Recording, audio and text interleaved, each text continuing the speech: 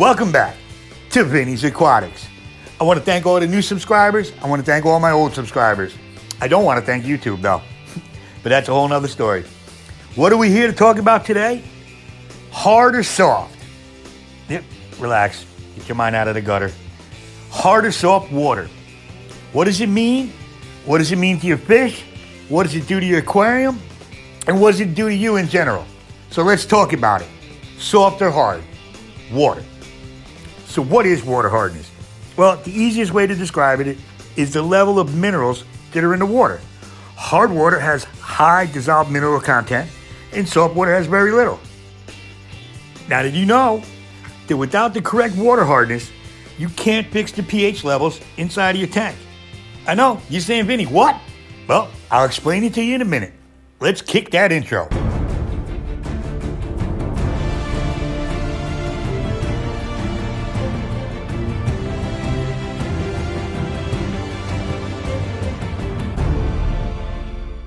Do me a favor.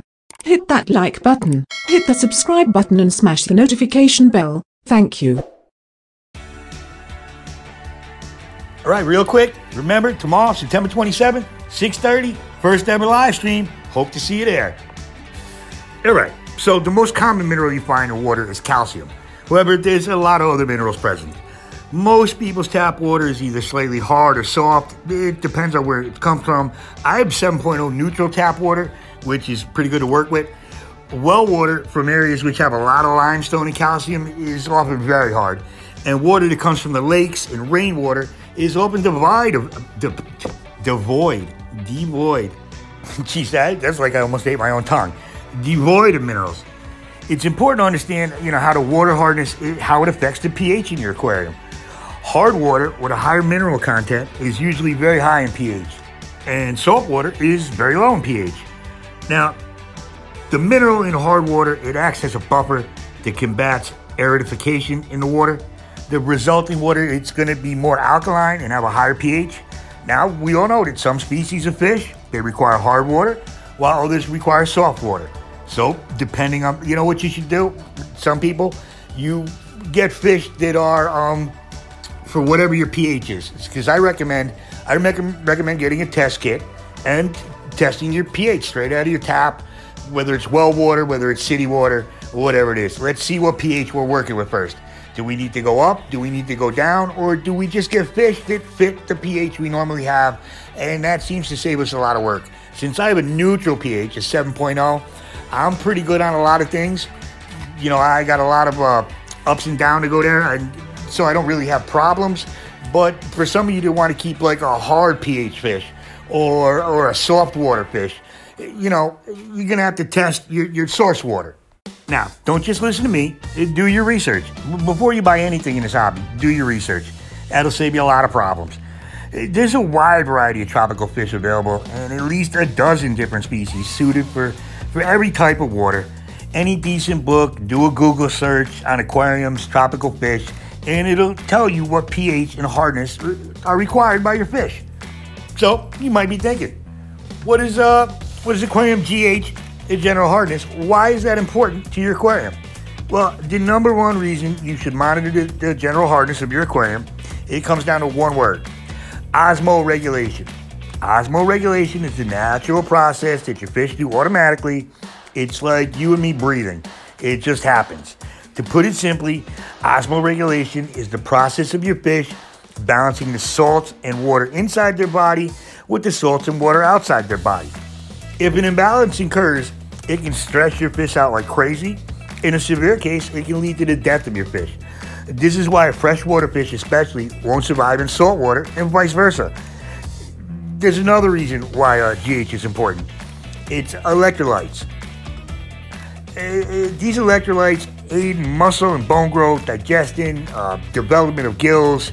It improves resistance to disease. It's pretty important stuff, to be honest. Your fish, they need electrolytes to remain healthy, and the only place you can get them is from drawing from the water. But here's the thing. Water with no general hardness has no electrolytes for your fish to use. This can usually lead to some serious health issues. And hey, all you planted tank owners out there, even aquatic plants need some degree of electrolytes. For example, plants use calcium to grow. So if you have very soft water and the GH just might not be high enough for you to supply your plants and fish with the electrolytes, they need to remain healthy. So as you see, it's pretty important that your aquarium contains at least some level of GH.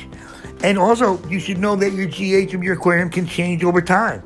It can become lower in your tank because fish and plants use up the trace minerals. Or it could be that the GH is higher in your tank because calcium and magnesium are left behind when water evaporates from your tank. Now, what GH is best for your aquarium? Like I said before, your ideal GH, it entirely depends on what you stock in your tank. Like I said, just go online. There's plenty of charts out there. And do yourself a favor. Test your hardness of your source water. That would be the first thing I would do. While we're talking about water, let me tell you the story. So I'm down in the basement. I'm working in the top secret underground fish room. And I hear a knock on the door. So I go upstairs, and it's a group of locals representing the town. And they're asking for help with building a swimming pool. So I gave them a glass of water. Glass of water. Okay, here's a little homage. Jack and Jill went up the hill to do it in the water. Jack slipped, his condom ripped, and now Jack and Jill have a daughter. Oh, it's what I do. All right, thank you for humoring me. But now I want to talk about something that I personally think is very important. Now, we've been talking about hard water and how you should use a soft water conditioner inside of your house. But listen to me. You guys, you see that buildup on your shower head, or when you get your pipes worked on, you see all that calcium, that buildup inside? Now, I'm not a scientist. Believe it or not, I'm not a scientist. But common sense tells me we're breathing that in as steam. Every time we take a shower, we're breathing all that in. Now, what that's doing, it's getting inside our arteries and our veins and everything. And personally, I think that's why a lot of people are getting sick with hardening of the arteries and things like that, and high cholesterol. So, what am I saying? Well, I'm suggesting you go out and you get a filter. Now, you can either get a whole house filter, or you can just get a shower head filter, because that's where most of your exposure comes from. Because most of us, I don't know, does anybody drink tap water anymore? Or do we drink purified water? I don't even like the taste of water. I don't know. Does anybody else not like the taste of water? All right, so I'm going to tell you the benefits of these shower filters. Number one, you're going to get sick less often. Take a look at your shower head. You know how much nasty microorganisms and bacteria are lurking inside of that thing? And you're just going to pick up those germs, and you're going to get sick from it. Number two, you're going to have healthier skin and hair, right? Even trace amounts of chlorine have a profound effect on the body. Chlorine not only kills the bad bacteria that we don't want around, but the good bacteria too. When it washes over your skin, it destroys the vitamin E and the other fatty acids, and that's what keeps your skin soft and smooth.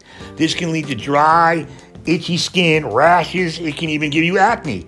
Now, the same thing happens to your hair. The chlorine in the water that you use to lather your hair, it strips all the natural oils, and that's why you walk around with that frizzy, messy head.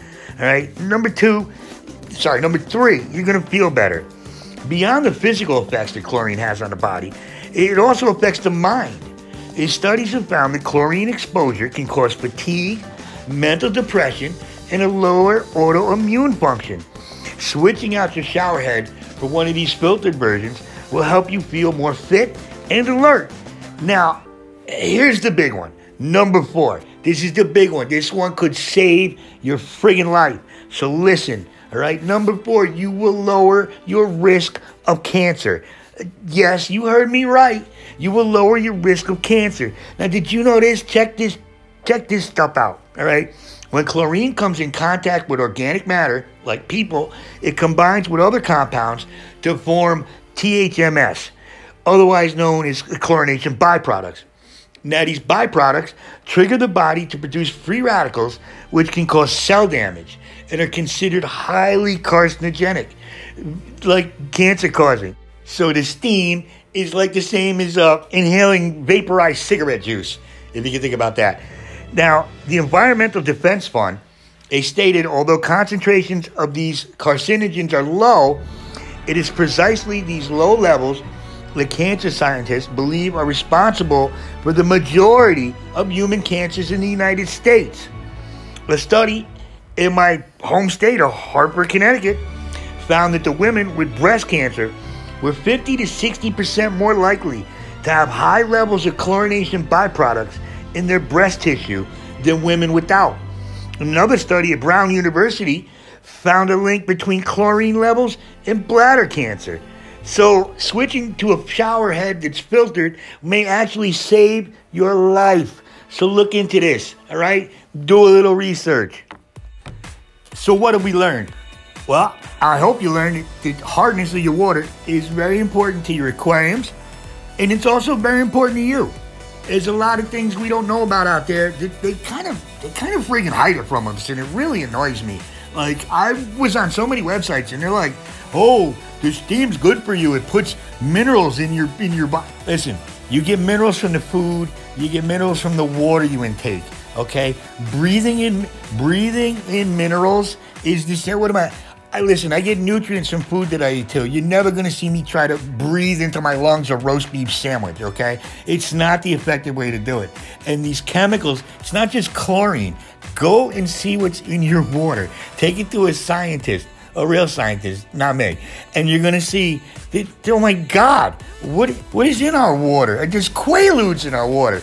Just stop it, all right? Stop telling me that's healthy. It's not, all right? It's not. If that pipe has all that crap in there, what do you think? My body's going to take that and turn it into some goodness? No, it's not. And the same thing goes for your fish.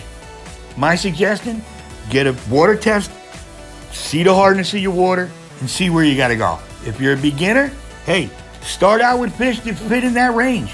There's thousands to choose from. And if you're a long-time person, then you're going to figure out ways to lower and raise it. But it's very important. And remember, you can't fix your pH until you get the hardness right. So, to wrap it up with a nice little bow on top, that's what Vinny's got to say about hardness of water. Soft or hard, you decide which one you like. All right? Thank you guys for joining me. Don't forget to live stream tomorrow. And click that subscriber button because YouTube is going through my thing like with a fine-tooth comb. They are so far up my butt, it's driving me crazy. So show some support, subscribe to the damn channel, and I'll see you tomorrow on Vinny's Aquatics.